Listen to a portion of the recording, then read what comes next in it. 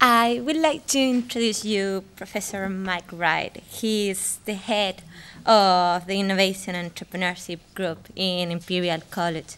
He is also the director of the Center of Management Buyout Research. For that, he was a professor of financial studies at the University of Nottingham. Has written over 40 books and more than 300 papers in academic and professional journals of management, buyouts, venture capital, entrepreneurship, academic entrepreneurs, and so on.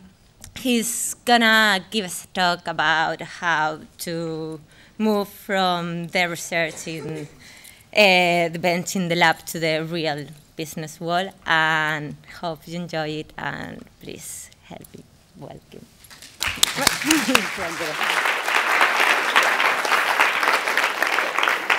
Well, thank you for inviting me. I feel as though I've come 100 yards but come to another planet, so forgive me that I understood about 3 words of the previous presentation, which are fascinating. The 2 of the words I understood were stone and age. Hopefully, you'll understand a bit more of what I'm going to talk about.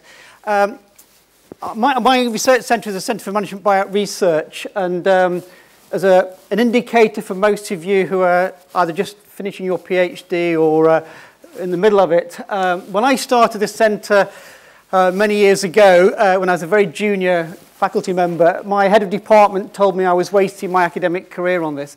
So for 30 years later, I've been wasting my career. So there are things that you can do, and if you've got the right kind of notion that you believe in it, you can make it work. So believe in your research.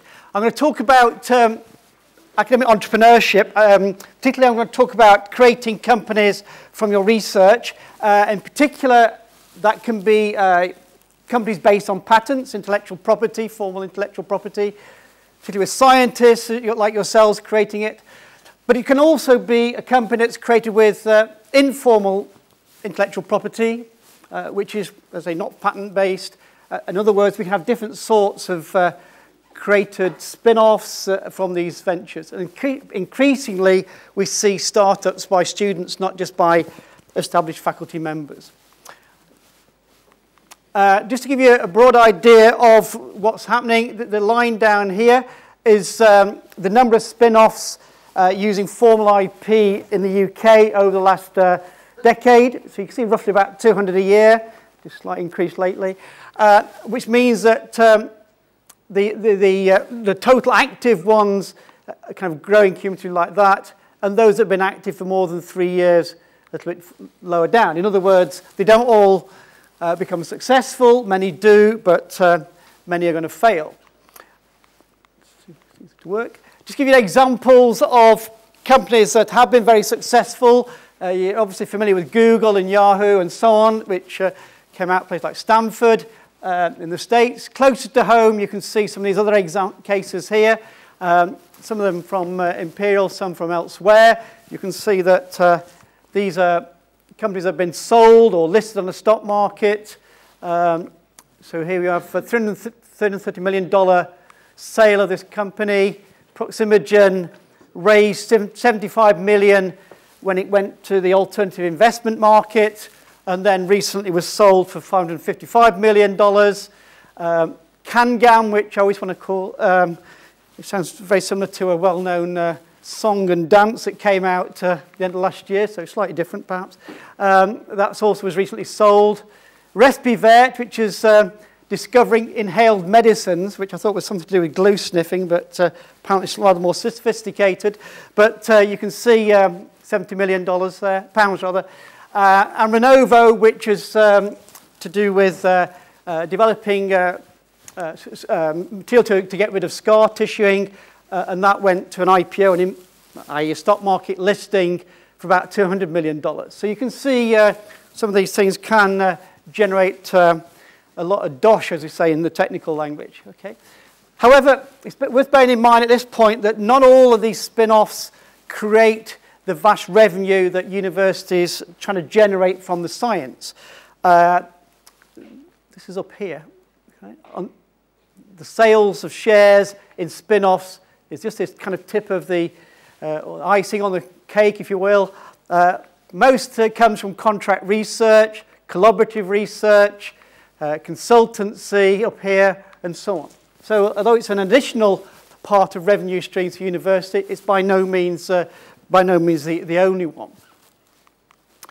So what helps to generate the rewards to this kind of spin-off? What tends to be most likely to succeed? Well, there's a whole stack of studies been done, which I'm not going to go into in detail, but first of all, you've got to have the science. Typically, a university that's got a very strong research reputation, like here and so on, and faculty quality, star scientists. And it's sometimes suggested that there's kind of a conflict between being a star scientist and being a star entrepreneur. And studies suggest that that's not the case. You can quite easily combine both. So you don't have to stick with your impoverished academic scientist. You can become rich, if you will. The entrepreneur, access to surrogate entrepreneurs, what does that mean? Well, it means it's a bit like surrogate mothers, I suppose, but legal. What it means is that you get an entrepreneur who's a scientist, and because you've not got commercial experience, then what you do is you have a network of commercial contacts, and the surrogate is the entrepreneur who comes in and basically takes the place of the scientist to make this thing work. So it's very important to have that kind of contact. Also, within departments, you may have not just scientists who are thinking about becoming an entrepreneur, but some who've actually started it, but also some who besides publishing lots of papers, may also be habitual academic entrepreneurs. They spin off a lot of activities from their science, and they can actually help people who are just starting down that road. And then it's very important to create a team and have a coach or a privileged witness to be able to take that science down the market, to the market. And then the strategy of the university counts, because some universities just think it will happen. In fact, you need a rather more structured way to making this work. Now, I mentioned the examples are successful, but of course, entrepreneurship is very risky. So just as an example of something that may not work, sounds a brilliant idea, but maybe to make it really work, it doesn't quite get there. So I'll give you an example of actual company. I mentioned Renovo a few minutes ago. This is what happened to Renovo. So Renovo in 2000, this was created at the University of Manchester by a professor, I always want to call him Alex Ferguson, because he was obviously, but he's another genius. It's Mark Ferguson, but anybody called Ferguson is a genius, particularly if he's called Alex. Now, that company raised 8 million from a venture capitalist in the year 2000. 3 years later, it raised another 23 million. And then 3 years after that, it came to the stock market for a market capitalization of 204 million. Sorry. And what happened then, before it had even produced any product that it sold, okay? Everything was going through the lab, through the clinical trials. It had not got to the stage of actually selling a product, okay? Following that flotation, there's a lot of positive news that the drug trials were succeeding. Obviously take a long period of time, and you can see that the share price, well, almost doubled in about 18 months. Okay, that was because the idea was that if this was successful, then there was a $12 billion market worldwide per year in sales revenue. However, a little bit later on, it became clear that the trials had failed, and you can see what happened to the share price. Okay, fell off a cliff. It then became clear that a whole stack of problems, even by late 2010, early 2011, this company was still worth 138 million, still not having sold a product. Right? It then had a bit of better news, and then latterly it's become clear that this thing isn't going to work. Ferguson has resigned, and the company has actually sold off its licenses. So although this company was actually generate a lot of cash, and if you sold your shares up here and retired to somewhere exotic like Manchester to watch United, then fine, but otherwise it's a very risky business. Okay, so one of the problems is to actually make these things work really relates to the university level. And as I said earlier, one of the problems is actually having the right kind of structure in place at the universities to enable these things to work. Now, you can do this with three broad categories. So you can have what you might call a true incubator, which is a way of bringing in very specialist finance as well as skills to develop this activity. So it's really for the high-level patented intellectual capital. Or you can have something that's fairly low level in the sense of it's perhaps basic consulting, but again, you can generate viable businesses. The problem is that many universities try to do this kind of thing, but actually don't bother putting the resources in. And so the thing doesn't work. Now, I think Imperial is a good example where that's not the case, but system-wide, that is quite a problem. Departments can also play an important role. And I don't know anything about your departments that you're in, but some departments are rather more predisposed towards supporting this kind of thing than others. Which may mean that the department is quite distinct and disconnected from a university policy, but it may also mean that within a department you may have a culture, if you like, that's very much research-oriented and doesn't really want to have anything to do with this dirty thing called money. Okay? And I think that can create a lot of restrictions on an ability to create these spin-offs. But if you have got a situation that is supportive, then scientists who have developed spin-offs are actually a good way of helping new entrepreneurs to actually develop their activities. And if you can connect with your alums, then who've perhaps become entrepreneurs, that's also another good way of creating value from this science. The spin-off, though, as a kind of the Renovo case kind of illustrates, are not kind of born immaculately conceived in terms of a commercial venture. It takes a long time to get from the lab to something that is sustainable. And diagrammatically, we would look at it like this, in that we can think of different stages in terms of where you've got the research in the lab, but thinking, well, what is the opportunity from a commercial sense? We've seen some great ideas earlier on this afternoon about the science, but where's the commercial opportunity? We had some hints at that, but that may take a while to work out. You then need somebody who's going to be committed to it entrepreneurially, not just from a science point of view. One of the big problems in this area is that scientists very often see these as a way of getting money to do the research rather than getting money to do the commercial side of it. And there's a big difference there.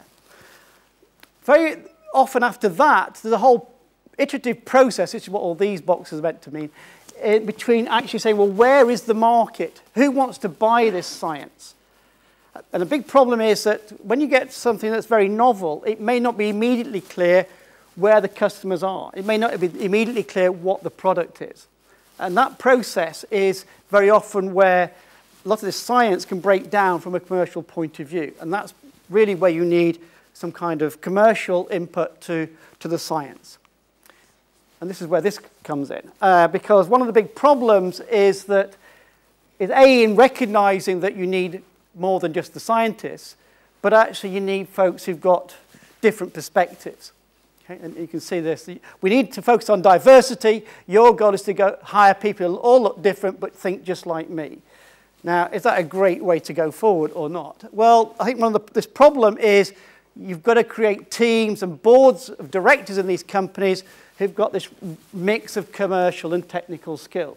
So you don't throw away the technical skills because you need that to help to develop the product, but without the commercial side of it, then it ain't going to work. Now, Mark Ferguson, that I mentioned earlier, is probably a good example of somebody who actually can straddle both fields, but a lot of scientists find that quite a challenge and may find it quite a challenge to accept that they don't know how to do it. Okay. The Proximogen case is an example where, as I say, that I mentioned earlier, where it was set up at King's, had an IPO, and where the venture capitalists who funded it actually were very important in putting in place a board of directors with the skills to be able to get this thing to the commercial context. Okay? So needing new directors from outside who said, well, think about developing the licensing of this technology, think about developing contractual research and development, and building an alliance with a large pharmaceutical company, rather than trying to develop it solely from developing a particular product, because of the risks involved in developing those products, as we saw with the Renovo case. Okay. Raising finance, though, is in itself a pretty big challenge. And again, this is a kind of a classic cartoon of the problems in raising finance for these kind of activities.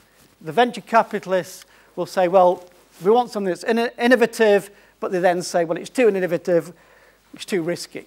Okay? So one of the big issues then is, well, how do you actually overcome that? And that's a particular issue, I think, for products and science coming out of universities, because almost by its nature, it's not particularly commercial, and therefore there's this big step to make from the lab to the product.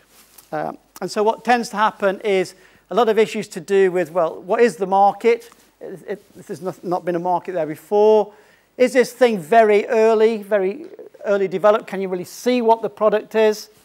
And that's a big problem for venture capital firms, is this thing investor ready, we would say, or is it still too early? We can't envision what the market is.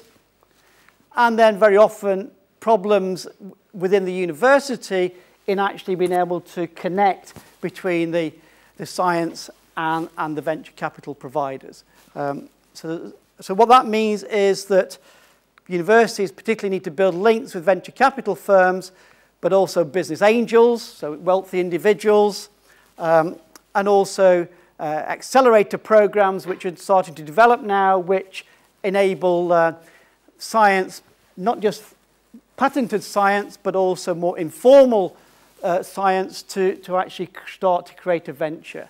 And one of my students on our MSc in Innovation Entrepreneurship course last year recently won a prize for an accelerator called Seed Camp for his project that he'd been developing last year, which they thought was going to have the best impact. So this is kind of an example of being able to go from the classroom or the laboratory to the commercial environment.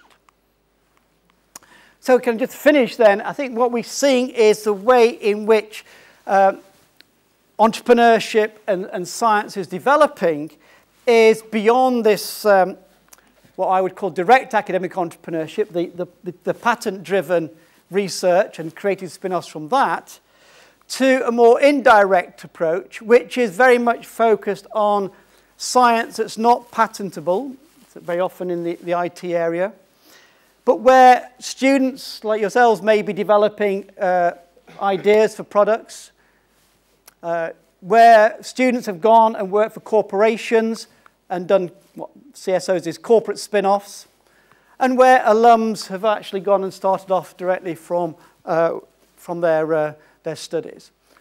This example up here is you may have come across this, is a student when I was at Nottingham called Alex Stew, an undergraduate, who made $1 million, which funded his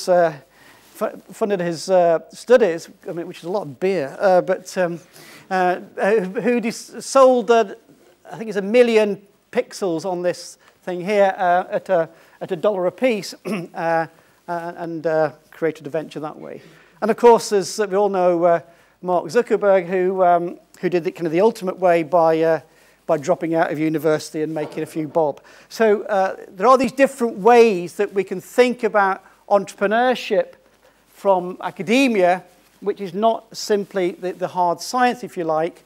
And I think that for the future, this kind of balancing of this direct creation of spin-offs to this more indirect perhaps not doing it at the time of your studies, but subsequently is another way in which we can promote entrepreneurship from academia. And our MSc course in the business school is particularly designed for students who want to pursue that kind of route. We have a lot of them who are starting up these businesses, and who knows, in the fullness of time, they may make quite a bit of money. So I'll stop there, and do we have time for questions? If this thing stops. Yeah.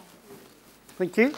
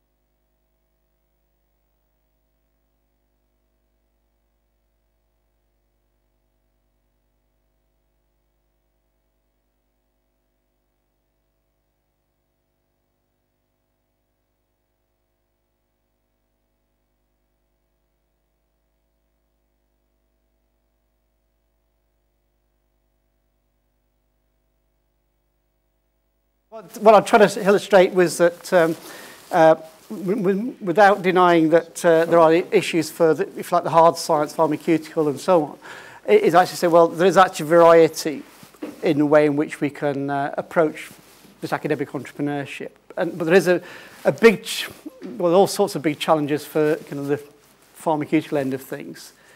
One of the problems is actually, I think one of the problems is not just at the very early stage. I think there's a fair bit of evidence that this very early stages can be actually reasonably well funded. One of the big problems, what we might call, is the death valley between your very initial funding and getting the big venture capital to take you through the stages you were describing.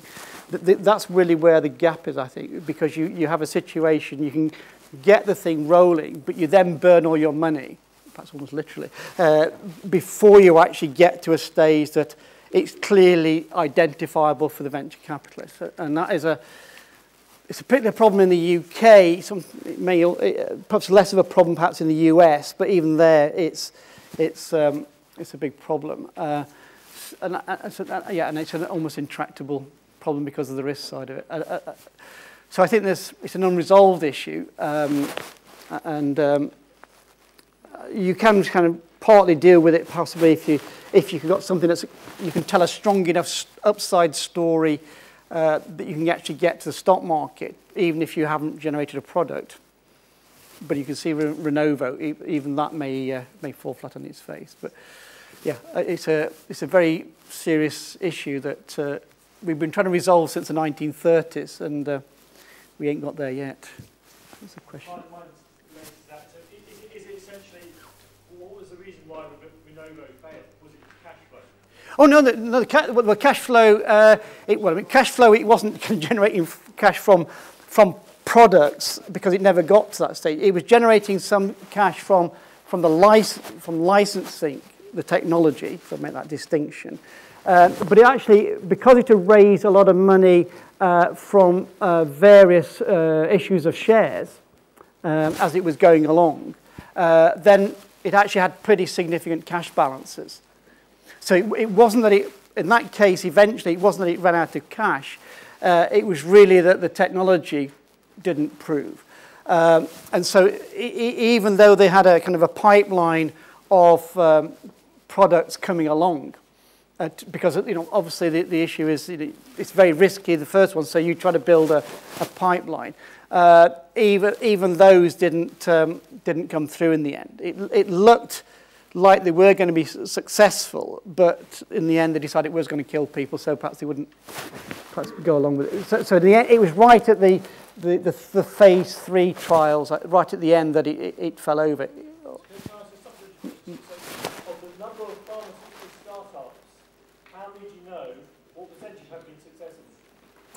I haven't got a precise figure, but I would say pretty well. Successful in what sense? Successful can. Sorry. Well, the reason I can qualify is because one of the problems is that a lot of these things don't fold, but they don't go anywhere. What we would call the living dead, in the sense of very often these things are kept alive simply because the scientist's pet project or ego wants to keep these things alive, but don't really go in it. So leave a lot of those aside. You may actually get a number of them that never, like Renovo, actually produce a product, but you can actually sell the technology to an incumbent pharmaceutical company. So a lot of those would get sold that way. As you can see from my slide, a lot that kind of representation of a lot of them being sold is very often what happens. So the ones that actually get floated on the stock market is very few. Yeah. Probably less. Probably. If I was going to gamble, what are my odds of getting my money back? Making £1 million. Well, probably of those that get funded by venture capitalists, it probably about 10% would be successful. Now, if you go back one stage further, of those that would approach venture capital firms, probably less than 5% would get venture capital funding. So do the math, as they say. So 0.5% or whatever would be successful. And that's a typical profile. So if you think of it from a venture capital firm's point of view, what they're banking on, or gambling on if you want to put it, is that they'll get 1 in 10 that are going to be highly successful. The rest are either going to be moderately or living dead or failures. Because of the uncertainties I've been describing, that even going through this whole process and trying to understand the science and match it up with the market, the uncertainty of where the market is and whether the science is going to work means that some of these are not going to fail. They're not going to succeed, they're going to fail. So it's a risk business. We don't have time for more. Yeah, so thank you. Okay, thank you.